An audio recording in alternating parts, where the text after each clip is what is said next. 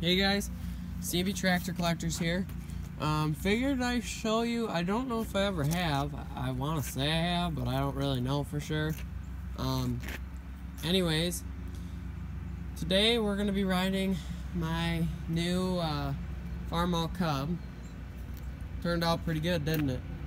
It's actually the best restoration to date. Why haven't you guys seen a thing on this? My answer? Because this tractor wasn't mine until about July, and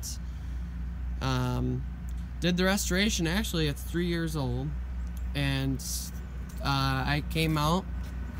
I said, hey, let's get this fired up. Let's go to a tractor show with it, because he's an older guy, and he said, well, I'm getting up there, and I really can't get on and off of it very well, and I'm just kind of getting out of the hobby. And so I said, well, what you gonna do with the tractor then? And he's like, well, I'll cut you a deal. And I asked, I said,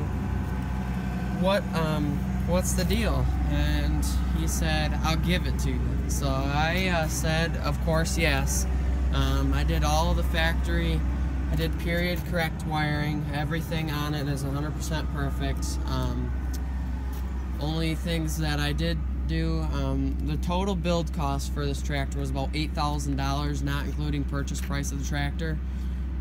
Things that are not original to the year 1948, which here's the year. There's the serial number for you guys, new serial number. Things that are not correct. First off, this padded seat that's molded into the actual seat assembly itself. Second of all, the badge up front here would have originally been just a decal. It would have said International Harvester, but I liked that, and he did too, so we said that anyways. And then the final thing that may or may not be period correct is that muffler, but it was the one I liked, and the guy liked it too, so we did it for him. I'll get on it and start it up. Actually, I just ran it out of gas, and I was going to start this video about 20 minutes ago, but I had to go to the gas station, so bear with me if it starts hard. It usually does not. Pull the ignition switch. So amp gauge does work, and it does charge, and wow, we're running out of gas. That was pretty good. Usually it doesn't even take that. Usually you don't even have to kick it over all the way. It just starts right up, boom. So now that we'll let it run for a minute. The hydraulics do work on it.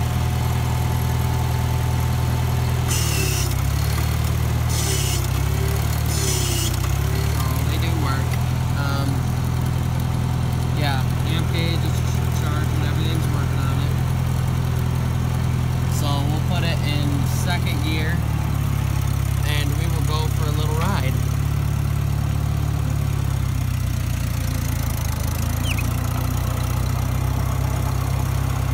It does have front wheel weights on it too. The guy said, give me something that's not on every tractor. So with the exception of the paint job, I did all the 100% of the work to this tractor. We had a local Ford dealership paint the tractor itself, but it does have rear wheel weights and fronts. So, just a really fun little tractor. You know, it's not very powerful, but it doesn't need to be, because this is my tractor that you know, it's my parade tractor. If I can only take one through parade, this is the one I take, because it's the prettiest. It functions the best out of all of them. We'll rev it up here.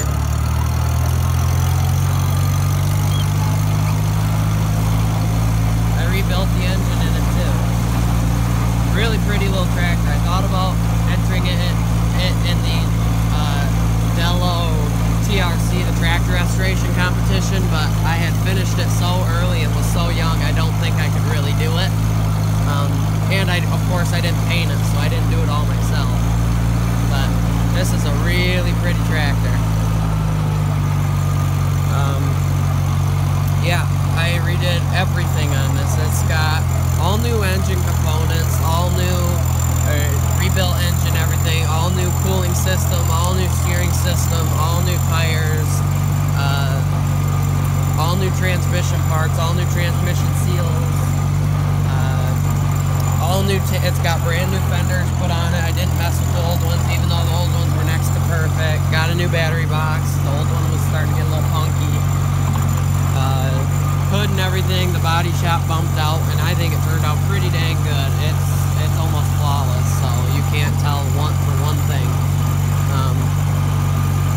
And new intake manifold, new old stock carburetor I found online. Ended up paying about $300 for it, but the guy said he wanted a real good fuel system that wouldn't let him down. You can start this thing up when it's 40 degrees out with 30 weight oil in it, and it just starts right up. About 6 cranks and it starts right up with the starter. So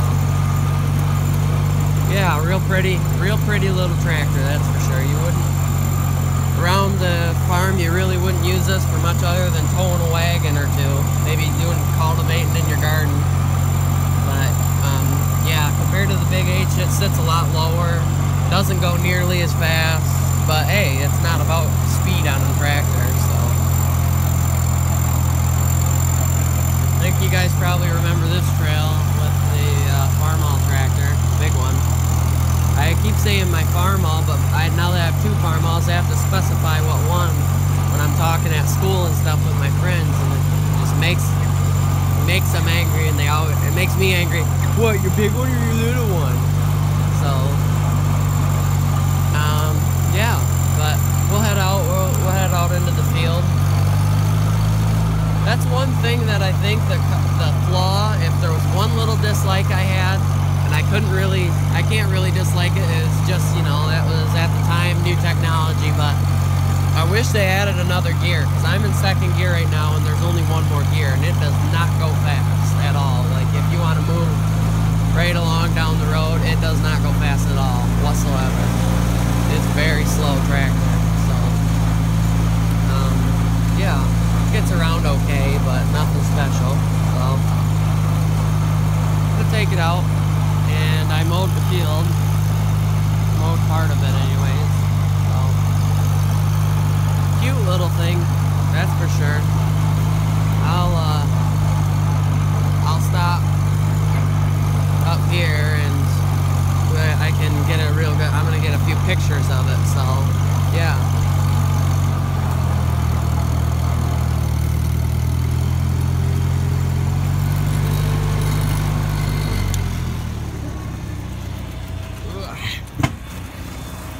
Yeah, there's the tractor.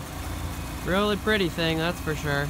Hope it turns out in the video as good as it did in pictures. Anyways, have a good day, guys. I will talk to you later. Bye.